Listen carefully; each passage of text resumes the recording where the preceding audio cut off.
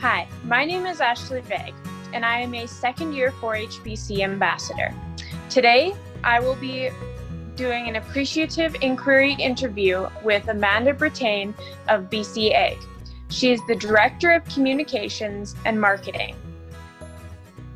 Hi, Amanda. I will actually start by introducing myself. My name is Ashely V, and I am a second-year 4-H BC Ambassador. So essentially my job is to be the face of 4-H and to share the incredible program that we put on. So my job is to speak to sponsors like yourself and go about speaking to people, public speaking, letting people know what the 4-H program is, what we have to offer, and getting more people involved essentially. Cool. Whereabouts are you located, Ashely? I live in Rock Creek, BC. Oh yeah, we just did a tour with the Rock Creek 4-H group yesterday. Oh, very cool. I actually wanted to come down, but I was working, sadly. Oh dear, okay. Yeah, so you guys were down at the fairgrounds there? No, we did a virtual barn tour. So we zoomed in. Oh, very cool. Mm-hmm. All right, Amanda. So I guess we could probably get started with our interview. Sure. And I want to say I really appreciate this time with you tonight. And obviously it's 6 o'clock, so thank you for taking time out of your evening. No so problem. I will start with my first question here. So as you reflect on your career, can you tell me the story of a high point, a time you felt most alive, most impactful, or most successful in terms of contributing to your community? That's a good question. I have worked in various communication roles in various organizations, everything from healthcare to banking to forestry and now agriculture. But I think the best parts for me are when I can actually connect my industry to the public. So when I am working with my farmer ambassadors, for example, and we go out to fairs like the P&E and the IPE, and we can actually get people who, we talk to people who have never seen a live chicken. And it is incredible to be able to show them, this is a hen, and this is how hens lay eggs, and this is a real live farmer, and they get to ask all kinds of questions, and it's just an incredible feeling for me to know that I'm the person who connects the public with the farmer. So yeah, that's it always gives me a real high. So this summer, of course, is really disappointing because we're not doing that, but we'll get through it.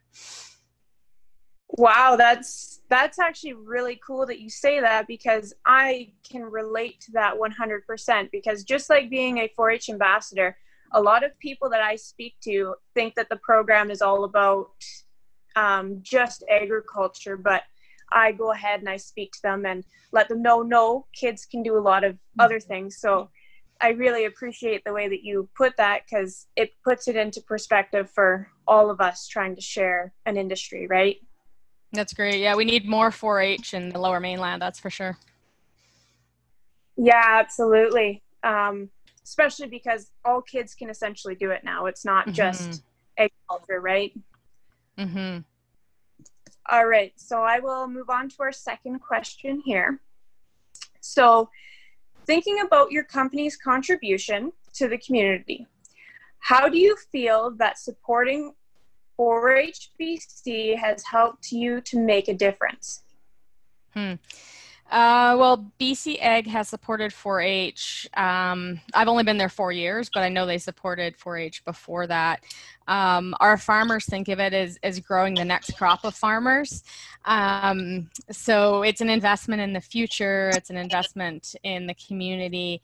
I'm sure you know the stats as well as I do. Something like 90% of people in Canada have no connection anymore to farms or farmers. So we're talking to like a really urban population. So supporting 4-H is a way of increasing people's knowledge of agriculture and for me, it's where your food comes from. That's an important message. Wow, that's very cool. Very, very cool. Essentially, we're very relatable on both of our industries here, so that's really awesome. So I'll move on to our third question here. So what is one piece of advice you would give to young leaders to inspire their future?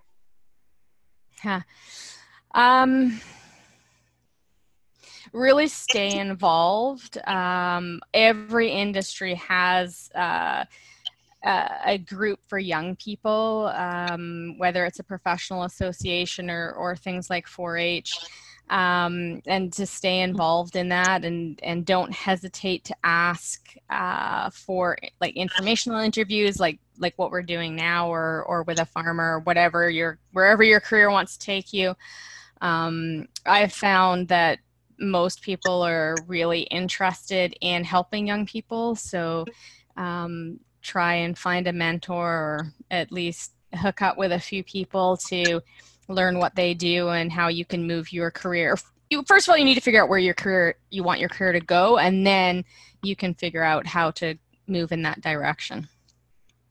Absolutely. It's very important to have a mentor now. And I find a lot of young people have a hard time finding a mentor, so they almost feel a little bit lost. So it's really refreshing for you to talk about that, because I feel like young people of today need a little bit more mentorship to find what they want to be in the future. Yeah.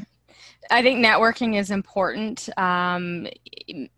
Maybe you don't know somebody who can be your mentor, but you probably know somebody who could be your mentor.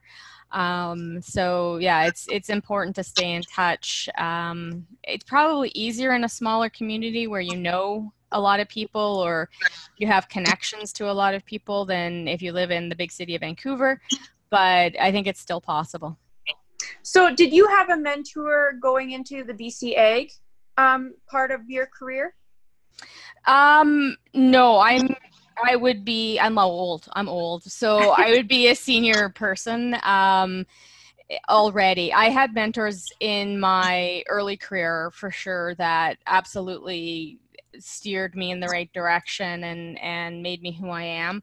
Now I'm focusing on mentoring other people, and I love to do it. So that's where I am at my career.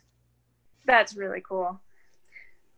I really appreciate this chat. And if you have anything else that you'd like to say, please go ahead and say it. This is the first interview, so. Okay. No, I really appreciate the opportunity to talk to the 4-H kids. Always really impressive. Most of you guys know way more than I do about agriculture.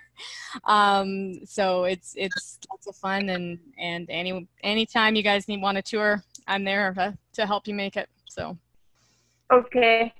I will follow the BC Ag page, and I will go ahead and share whatever you guys have going on, and then hopefully get some more kids involved into that as well. Sounds awesome. So I would really like to thank you for taking the time to meet with me today and sharing your insights of the industry. So on behalf of 4-H BC, I'd like to express our gratitude for your ongoing support of 4-H and your help in developing the leaders of tomorrow from the youth of today. Oh, that's really nice. Thank you so much for your time, and I look forward to maybe meeting you one day and potentially having another mentor. That sounds awesome. Yeah, definitely keep in touch.